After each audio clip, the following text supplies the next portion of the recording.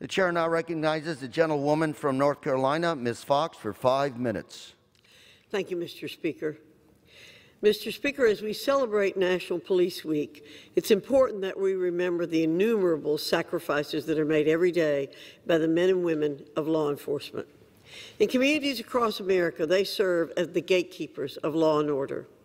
Even as the far left calls for defunding the police, these dedicated heroes will not hesitate when called upon to serve. I believe that their hard work should be recognized every day because, without them, law and order would cease to exist and criminality would reign. May God bless the proud men and women of law enforcement. Under your watch, the American people remain protected. With that, Mr. Speaker, I yield.